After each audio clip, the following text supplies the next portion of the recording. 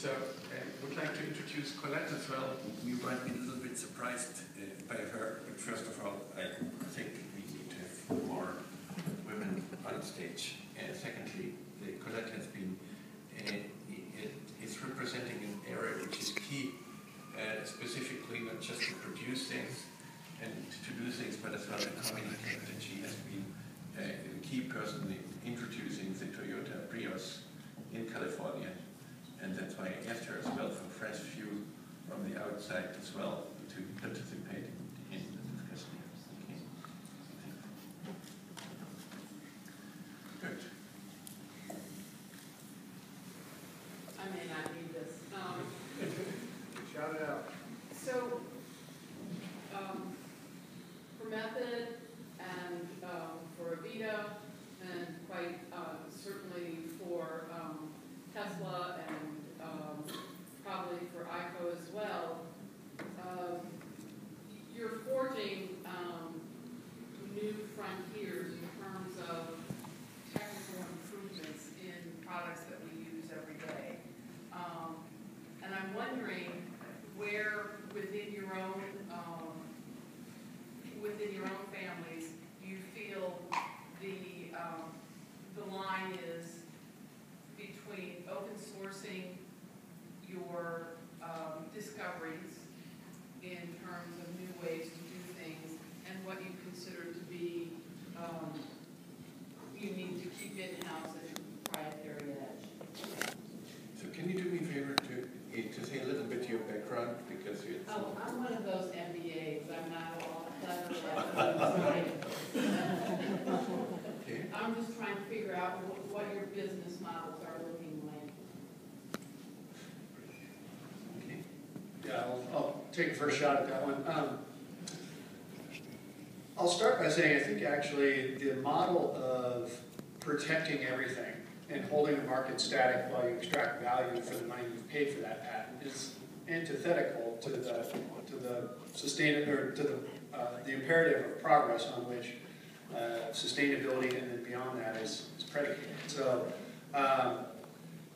there's something about that I don't like. At Method, we kind of don't have a choice, which is a convenient answer for us, but we're not big enough to go to raw material suppliers, many of them, and say, hey, we want you to create this brand new chemistry just for us, because we won't buy enough of it. But what we have been able to do is we're really fast to market, and we launch really innovative products. So what's happened over the last 12 years is we've become a lightning rod for anybody who has any interesting greener technology. They come to us first. And while they might go, Procter might eventually incorporate a similar technology, it's going to take them 3 or 4 years to do it. We can do it in 6 months. And what we do then is we'll incorporate a technology like that or help do a joint development agreement where we develop a technology, we'll bring it to market, and then what we know is that by the time competitors adopt those sort of things, that supplier and other suppliers are going to have other new things that will be the next best thing that we need to keep technologically moving forward. And so what we've done is actually based our entire business model around being able to rapidly innovate in that way, so that most stuff we don't protect. There are, of course, things that we do protect. Our bottle designs are one of them. We get knocked off all the time. So there are things that you do protect, of course. But for the most part, it's about how do you work with the community of people doing technological innovation so that you're the first one that gets to look at it, and you're the first one to bring it to market so that you can do that again and again. I'll speak to that a little bit. There are obviously things in any consumer products brand equity that they like to protect, and in ours, particularly given the increasing competitiveness in the marketplace around natural, organic, and green, there are a lot of things that we're not very open on. But there are other things, such as some of our base ingredients and so forth, that are common to a wide range of products that we are open to working with others, and we even talk to Method from time to time about doing, so that in some of the actual categories of ingredients or materials where there's a lot more progress to be made, and where strength in numbers can drive that progress, we will also be in those conversations.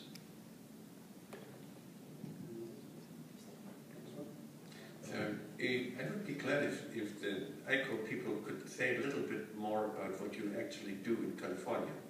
So that was just a little footnote, and could you add a little bit maybe from your colleagues as well in that we can have an idea. What are your plans for California as well? Yeah, so right now we are in Los Angeles, located. 400 employees we have in the sorting process. We have a couple of cooperations with different recycling companies. In Fresno we have a recycling plant with around about 100 employees. And yeah, our goal is clear. When ICO is growing up step by step, we want to be in every city around USA. Yeah, with a lot of employees, a lot of more jobs, and with a great success for the planet. Okay. Good. More questions? Thanks everybody for being here today. It's been a real privilege to listen to you and meet most of you. I had a question. If you could discuss how the Institute is helping to advance the cradle-to-cradle movement, kind of expand on that a little bit.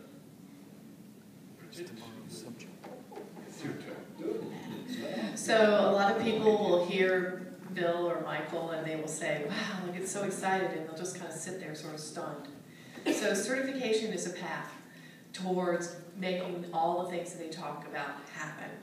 So if you started looking at your product and what was in it, you're just doing the cradle-to-cradle thing. And at the same time, you're committing yourself to social fairness, clean water, renewable energy. You can start to see where that certification just hits on everything we're all worried about.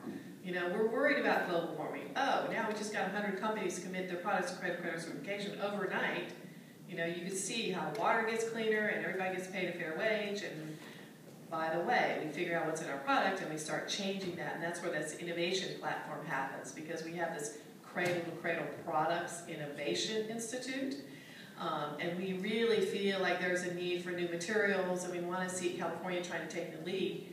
And the interesting thing for me about what Stefan and his company is doing is we never have figured out some of these back-end things, and we've got Mike Biddle here, and he's like, all these guys, the infrastructure, getting stuff back so it doesn't end up in the landfill, the whole, you know, finishing that. So I think there's a role, and I'd like to see more San Francisco companies get engaged with us, and we'll have some certification training this summer, and we'll try to engage all of you that are here in helping bring companies together and coming up with solutions. Sure, go ahead. Well, you know, I think one of the real potential values of the Institute is higher visibility for the concept. You know, whether or not we're going to end up with tens of thousands of products certified or not remains to be seen. But the fact that the vision of cradle to cradle has more authenticity and more presence through the Institute, I think, is very valuable. And I think particularly in the United States, where cradle to cradle is not as well known as it is in parts of Europe, that's going to be a very valuable contribution and a benefit for those of us companies who have been committed to it for a long time to get more leverage out of it, frankly, in the marketplace. Yeah, the problem with Aveda is sometimes that they're a little too successful. And so they do this, Walk for Water, for example. I was helping with my colleagues to organize it in Hamburg, and we got motivated a lot of colleagues as well to join that. Yeah. It was 6.6 kilometers because it's the average kilometer distance which a person in Africa has to walk for water to get access to healthy drinking water. In Tanzania, for example. Yeah, but they were a little too successful. After 3 kilometers, it was heavy raining, so the Walk for Water was very successful. So,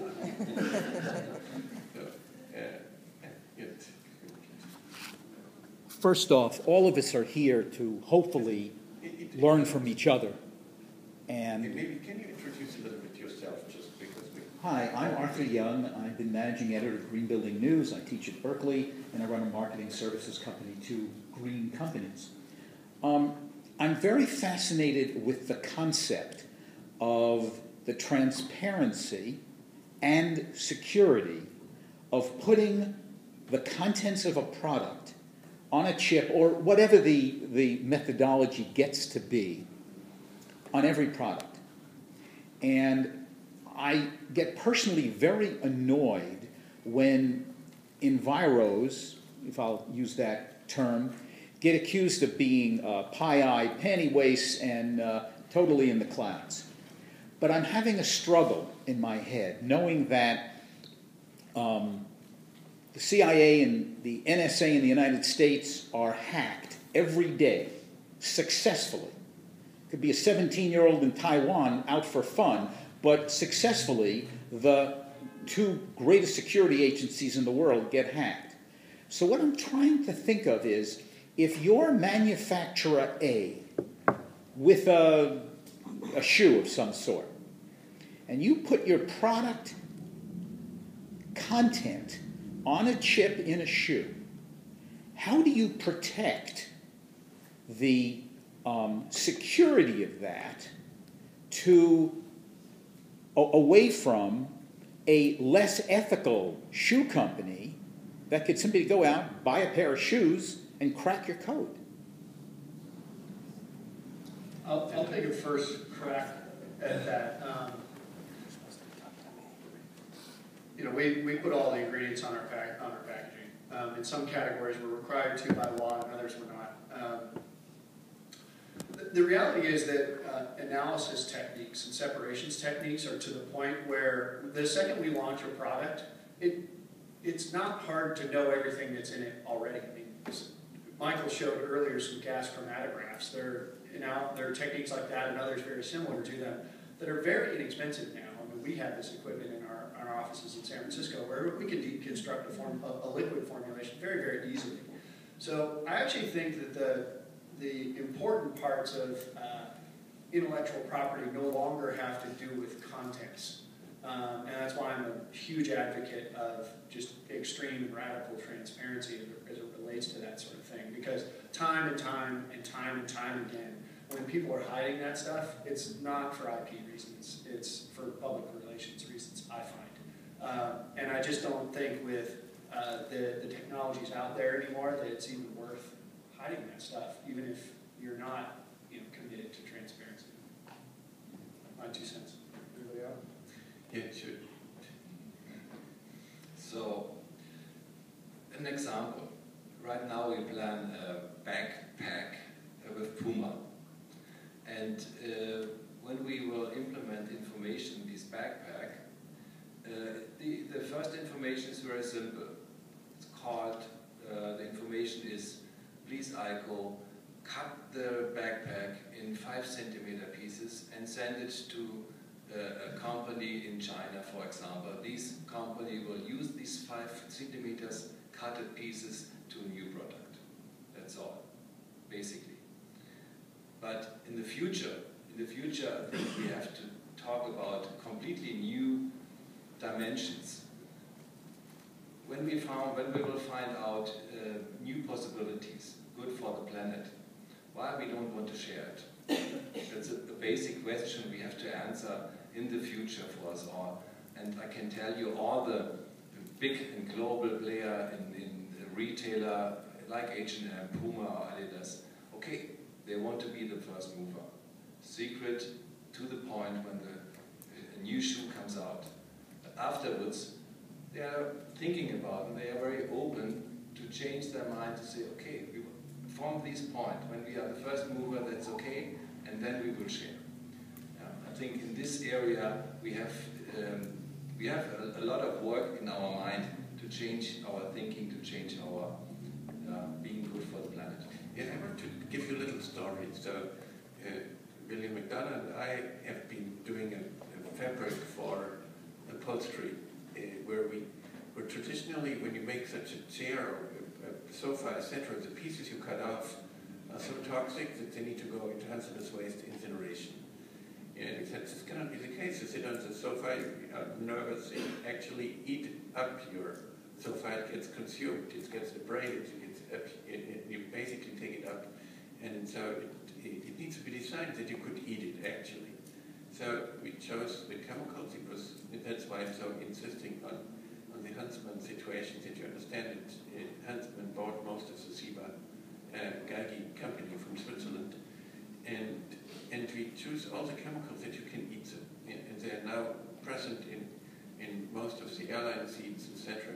But in the formula for this, what is in these textiles was stolen by another competing company in the United States. It was not stolen, they bribed the Ciba Geigy people with $200,000 to get the access to the information. And, yeah, but then they had the formula.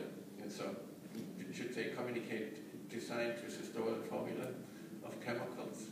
They couldn't make any claims about it. So they could use it, but they couldn't make any claims about it. And the certification will help, because then you can protect intellectual property, what you did, because it's a certified product and registered in that. It makes it easier for that. On the other side, the first thing is we want that companies take their stuff back. And that's the most important thing, that they actually, right now, the profit is completely privatized and the risk is completely socialized. This is a strange form of socialism. And we want that the ones who have the profit have the risk as well. And so the main purpose is that the ones who make the stuff get it back. So if that chip says, hey, if you steal your fake product, you take it back, it would be first step. So it would help definitely to close loops, but you need to design it for that purpose. And sure, this ecological rucksack, it will be the first ecological rucksack made with one monomaterial.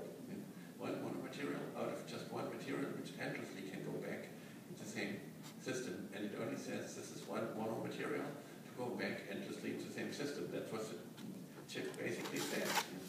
It doesn't say what it actually is. It says, hey, we want to have it back, and here is the place where it should go back in the same product endlessly, because it's made out of nylon 6, and you can make it back into nylon 6 and nylon 6 and nylon 6 fiber. We will hear Riti Dalmans tomorrow about the carpet side. Maybe, Stefan, you can say a little bit about the carpet collection as well. Is it still going on here in California? Here in the US? Yeah. Yes. I need my colleague. My colleague has a lot of experience with carpets. It's not definitely my topic. My topic is clothing and shoes, especially Rubik. So we'll talk about the carpet area, please. I was trying to hide.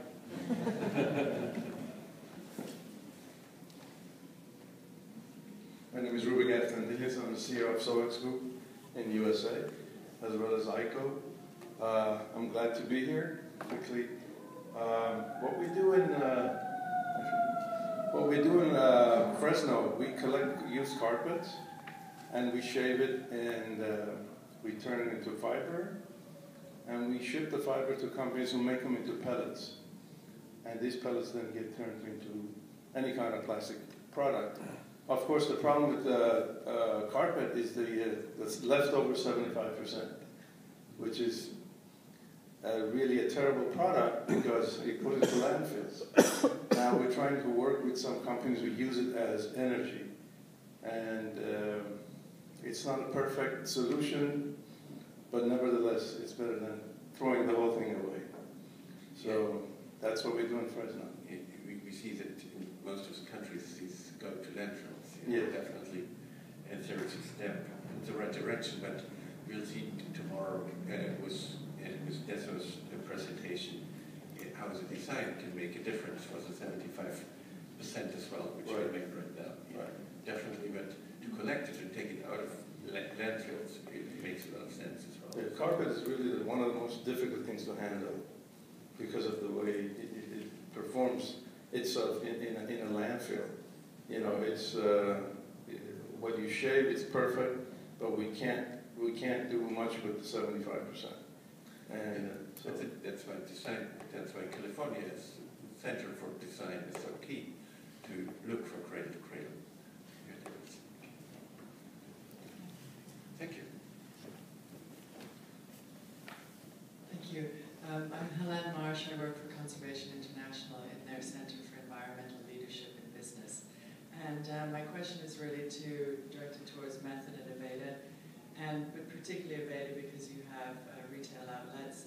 And it really is following up from your comment related to taking back the end product that you are putting out in the world. So in the case of, if both of you would be the containers that your products are bottled or contained in.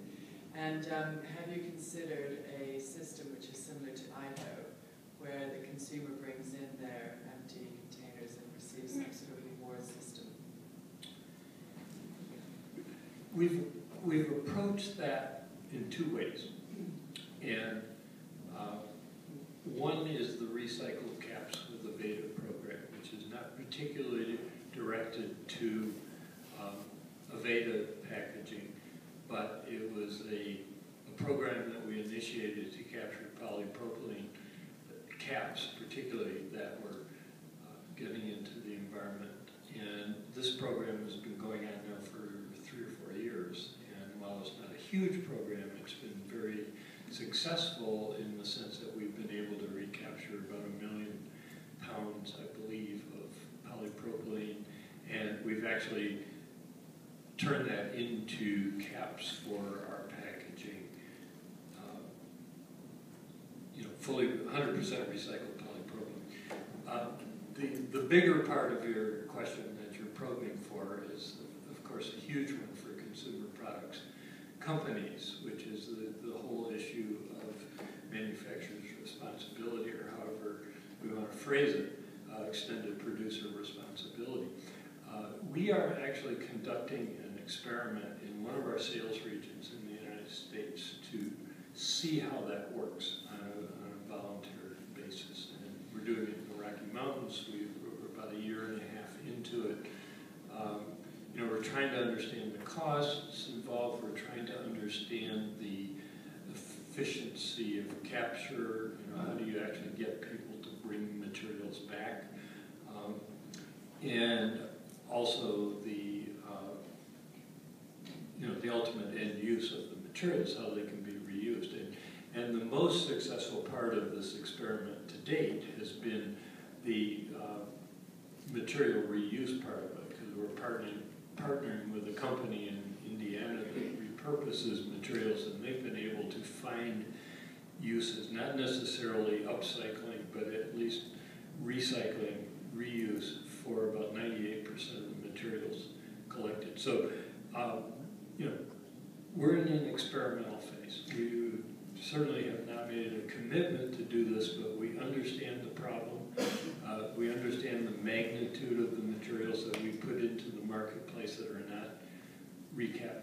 not recycled, even though we have tried very hard to drive the market for recycled materials to the point where about 55 to 60% of all of our packaging materials are post-consumer recycled content.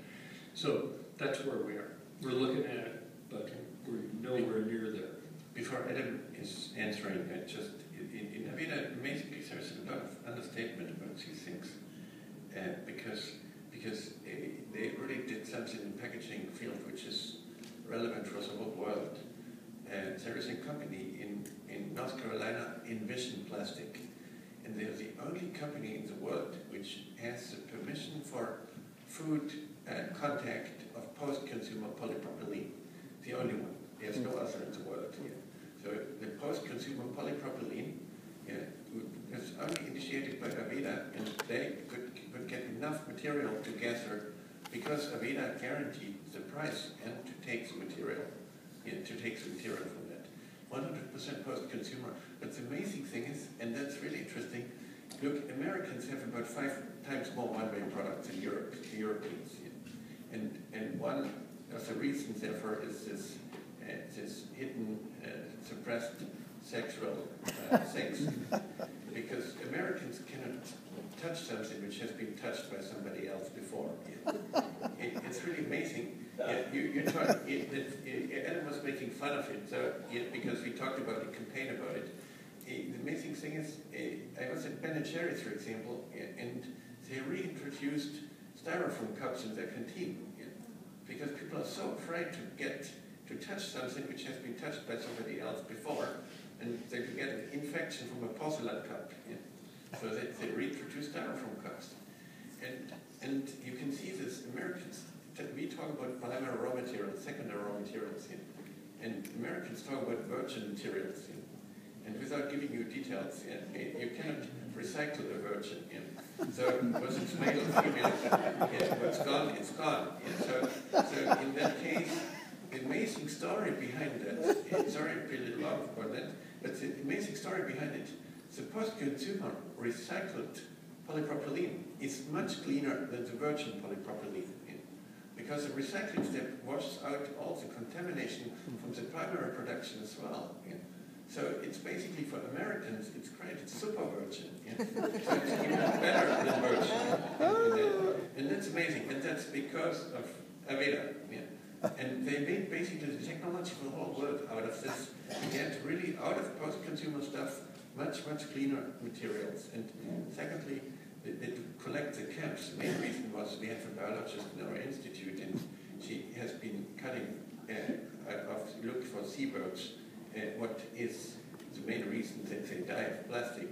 And these are caps, because they look like scallops for these seabirds.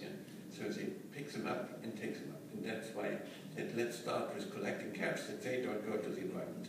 And that's sensational. No other companies did a similar thing like that. And sure, the next step is to make little shredders in all the salons and to collect the stuff. You can make it in shredders and get the stuff out of it. They are available.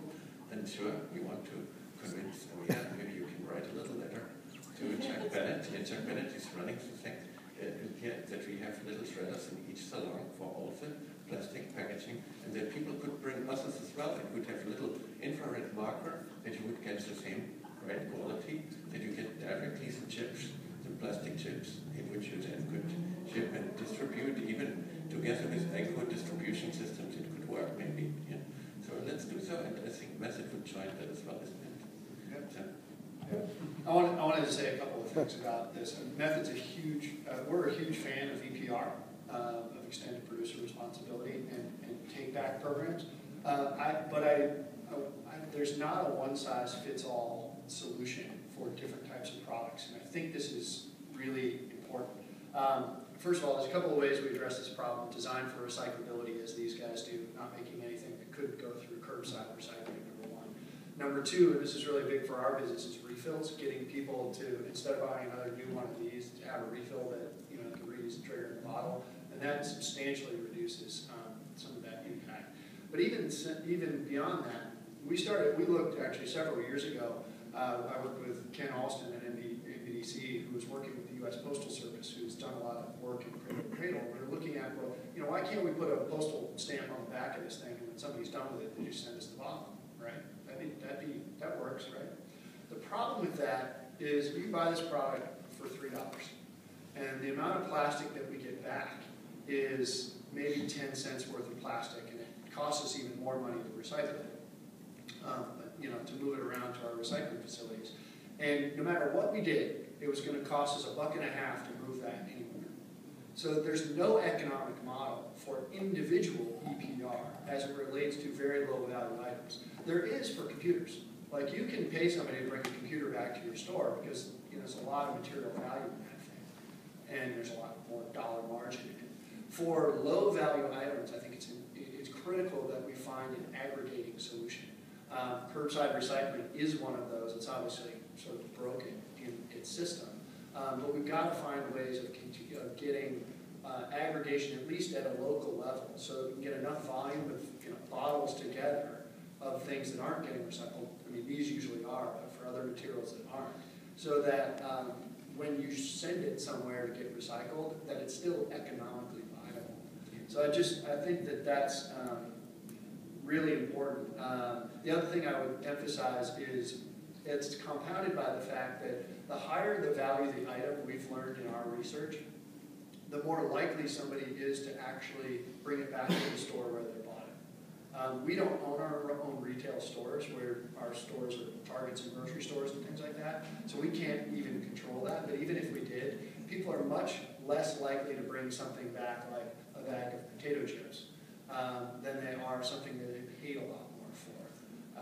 And that's just sort of a weird consumer thing that also points to the solution. If you need a solution at home where those people can aggregate that. Yeah, sure, but what you need is smart chemistry, that if you add an infrared marker, then you can separate it out of different material streams to separate it. And you can separate more than 500 pieces per second, actually, in a separation line, mechanically by near infrared, which is just blowing out different plastic material. And then you can use it standardized, and you can add the additives in that.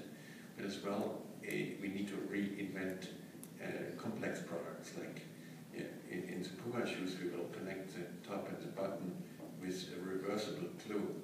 When you heat it to a certain temperature, it falls apart, and you can really do something. And for a Puma shoe, the materials are as expensive as labor costs, so it really makes sense to get the material back and to use it in that. That's why what Adam said. So for ICO, it's a different thing because it's really worth something. This food transportation packaging definitely is something in that. Other questions?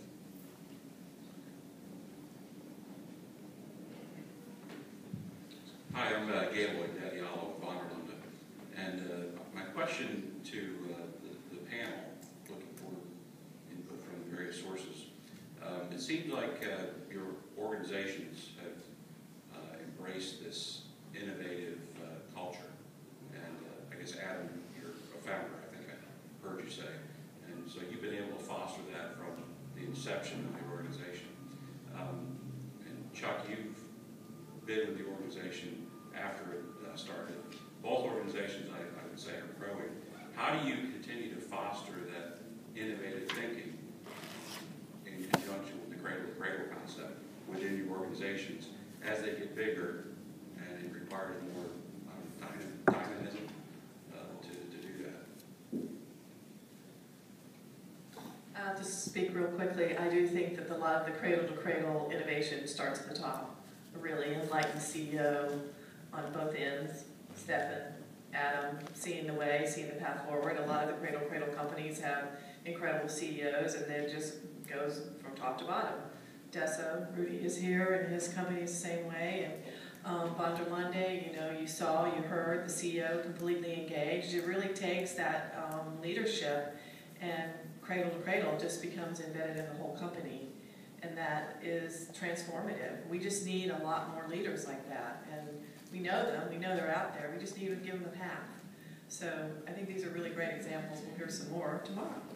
So maybe you would like to have Colette say something from her perspective on communication, marketing, internally in companies and outside both. What are your thoughts? Yeah, I actually have questions more than answers. Maybe introduce yourself a little more because you did some great work. Put on the hot seat here. I came here prepared to listen, not to speak. So my company is Big Imagination Group, and we're celebrating our 25th year this year. Most of our clients are in the LOHAS space. It's an acronym for Lifestyles of Health and Sustainability, if you don't know it.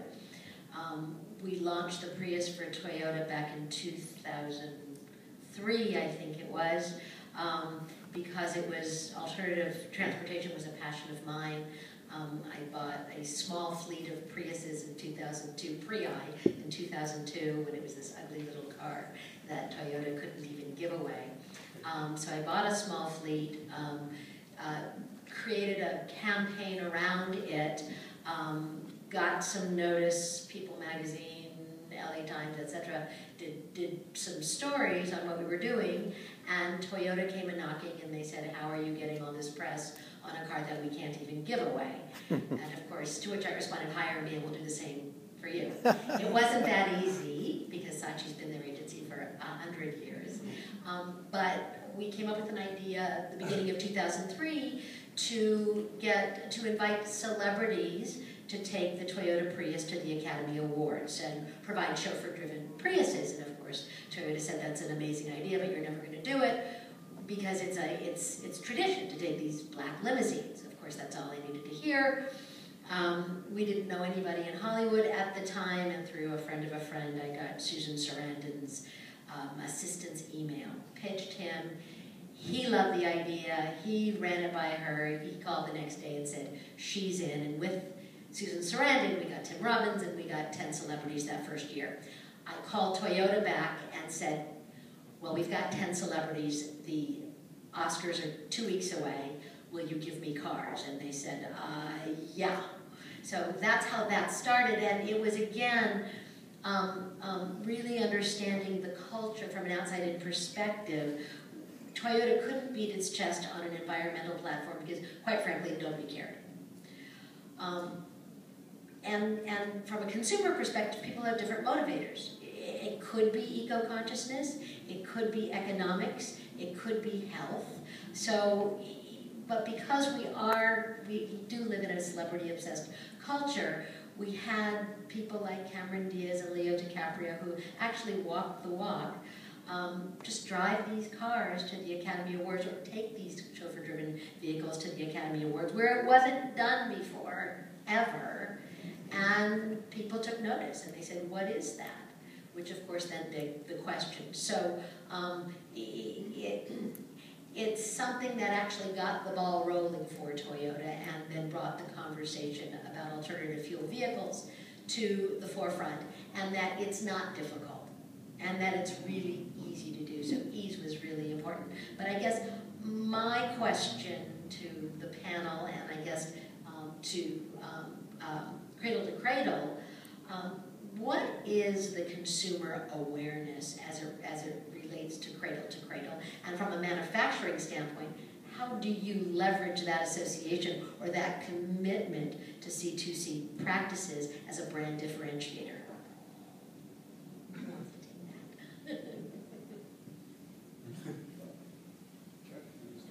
Yeah, I mean, I'll take it back to my presentation and the slide where I kind of depicted the Aveda culture. And that's really the brand culture, where the mission is the focus of it, the quality and efficacy of the products is the main message. But in part of the brand equity equation is the earth friendliness dimension of it.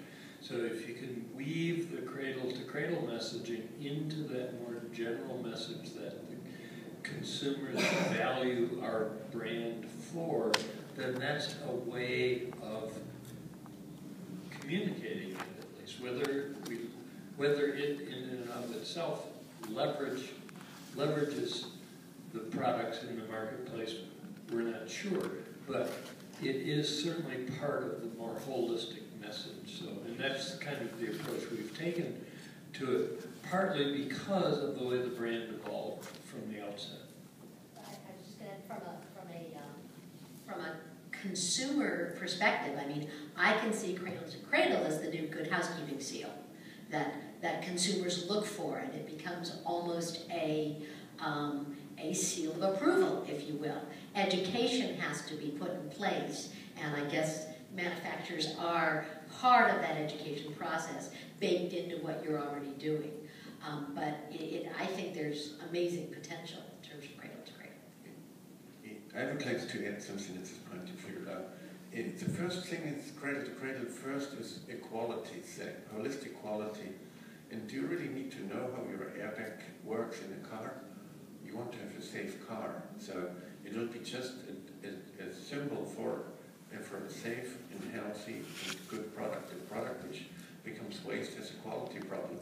Like a product which is connected to child labor has a quality problem. So let's talk about quality and beauty. That's why it is first.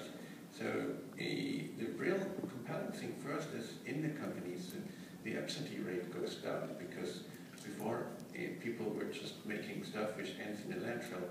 Now they are part of a program really to close cycles, and that makes them proud, and they take their families to the company, and it's really amazing how it helps with the profitability. The second thing as well is that when people want to do great quality stuff, they come up with different communication systems. Like we did, for example, for Daimler, this company making trucks. They cannot go into markets like Mexico easily, or like Bulgaria, Romania, because of the trucks are relatively expensive. So when we propose to them charterways means that they are selling trucks only for 7 years as a service. So they sell them for 7 years to use in Germany, in France, and in Netherlands. And then they go back and people pay for the material, for the status of the quality, which how they get the truck back. Now they can get refurbished and go into Romania at a much, much lower price with high quality as a Mercedes, which allows them access to markets which they never had before. And it's amazingly profitable. Or we did rent a solvent concept, for example, as a cradle-to-cradle thing. So if maybe you're a little too much focused on the consumer product side, it means now you don't need to use the cheapest solvent anymore. You are not interested to get it evaporated because you pay for the use of the solvent in the industry for decreasing. And now you can make stuff where you don't put other unnecessary stuff in it to get waste, because you're just telling the use of the solvent, and you pay for every kilogram which is missing. So there's no interest in losing the solvent before you're interested to get it evaporated, because then you don't need to pay for getting rid of it. Now you pay per kilogram which is missing. So you just sell the use of the solvent, and it allows to make far, far better solvents which don't generate occupational health problems. So it's a service situation, like I showed with the TV set. We will need different, and that's why I wanted to have you on the panel, different communication and marketing systems as well. Like Adam shows it, really making communities, forming communities around values, where because it's important that people can form a community and they can express their values in buying a product as well, like you illustrated with Arena in the same way. And sure, as well, if you bring your textiles back or your shoes back, you get your customer back. If you look at a company like Adidas, Adidas pays twice as much money to get a customer back than making a shoe. So it's twice as expensive. This is stupid. They never can pay a fair price salary for the people in Vietnam, as long as they have a communication system, which is just silly, because they only can get their customer back right now when the shoe becomes ugly. So you first need to insult your customer, then you bring it back. That's not a real smart system. It's like you can try it out with your husband. So if you knock him down and then say, "Oh, please come back." That doesn't make sense. You're insulting your customer, and then and that's why you need to have all these sports people, these celebrity sports people, which you basically bribe your customer and say, "Oh, you belong to a greater community because there is this famous basketball player with you as well." This is completely sick, because it makes more sense to sell just insurance. So we will have shoes with Puma which have an expiration date, which just say best before 2015. And they will be nice and intact shoes where we actually plan that they can be used by somebody else. You want to be in my shoes and that.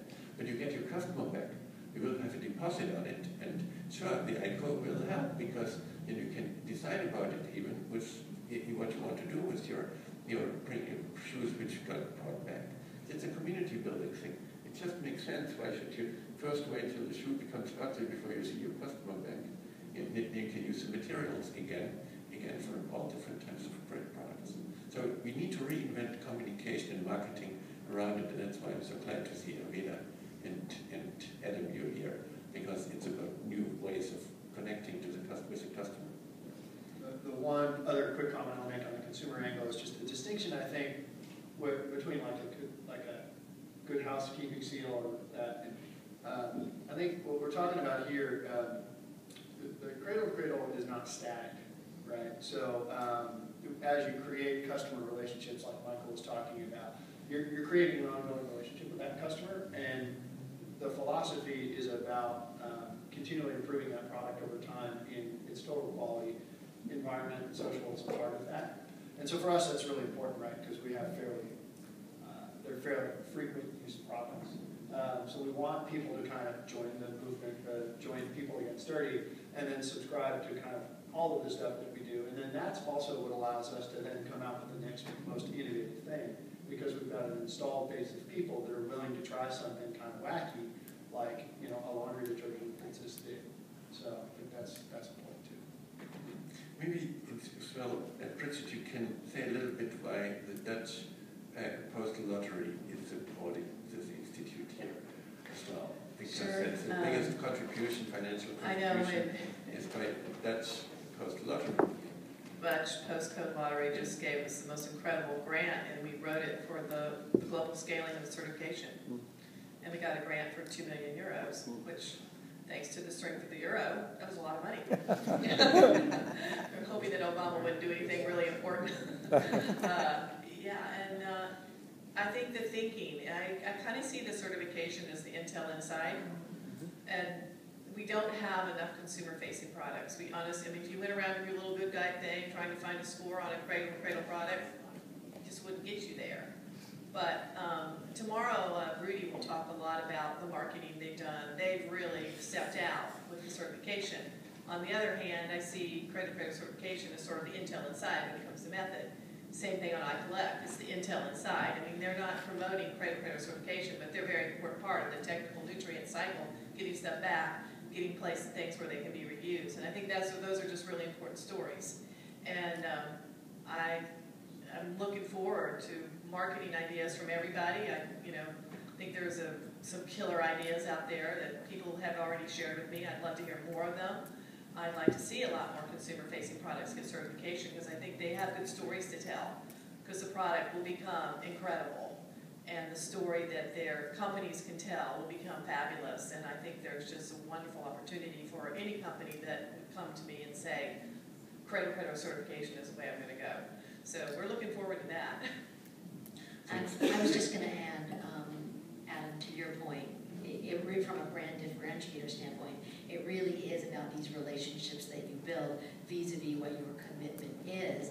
And while this may sound a little woo-woo, I mean, it's emotional. It's about love. It's about love of yourself, your family, the planet, and really profoundly living. And not in a way where you're just, you're just disregarding everything else. So I think it kind of boils down to that. Yeah, so from our point of view right now, so we can talk about numbers. We can see every day in every region, to the single store, how much we collect every day. And when we have a campaign, for example, be good for the planet, come on and be good for the planet, come in. Sorry, nobody will come. Yeah, and when someone says, when we say, you love the planet, come when you love, okay, nobody will come. But the greatest success we ever had was in Austria with Intimissimi.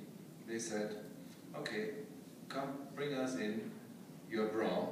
You can have $5 for one bra, and you can use the $5 voucher one for one. So when you bring back 5 bras, you have $25, and you can have a new one. Yeah? That was the most successful action. So at the moment, what I will say is, the key point at the moment is just profit, just money. This economic motivated, thank you. And I hope in the future will change a little bit, yeah. And with every visit from a consumer only for money, they will get the information about the environment and do good for the planet automatically. Yeah. So long term, I'm pretty sure a lot of things will change in the mind of the consumer. They come today only for money. Tomorrow they will come for more. But Stefan, this cannot be true, because what you see, what is collected